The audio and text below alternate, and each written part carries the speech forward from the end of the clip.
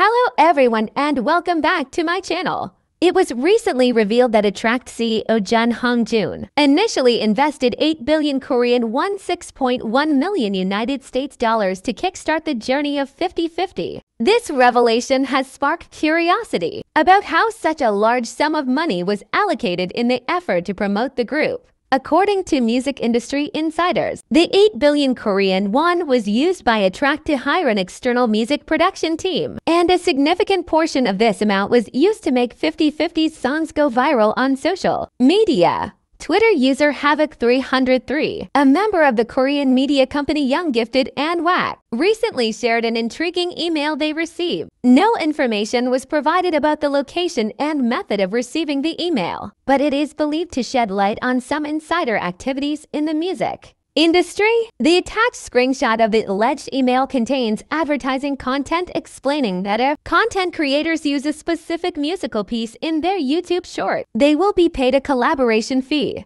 Havoc303's tweets hinted that ATTRAKT has deployed a significant portion of their resources to increase the popularity of Cupid on TikTok, allegedly by paying TikTok content creators to feature the song in their videos.